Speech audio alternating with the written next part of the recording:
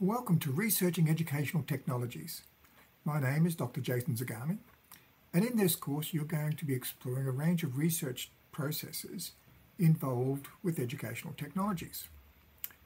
Now, the first of these is going to be a self-study, where you're going to be conducting some research on how you learn about an educational technology and also about some philosophical positions. After that, we're going to be conducting a Delphi study, and then a future study, and then finally a case study, which you will then present in the final tutorial. So you're going to be learning about educational technology research by conducting a series of research projects. So the first of these is self-study.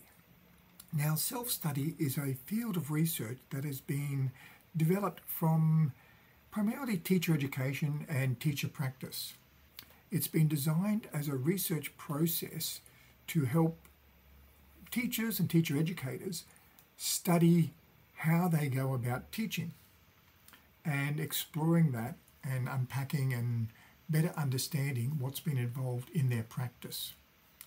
Now, we're applying it to your learning about an educational technology and also about your ontology, your epistemology, and your theoretical perspective.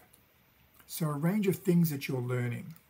So you're going to be studying how you actually learn these things and articulating that in a reflective process.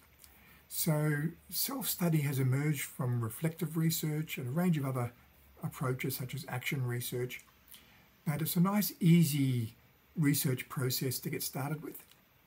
You're going to be learning about a new educational technology, a dialogue agent called ChatGTP.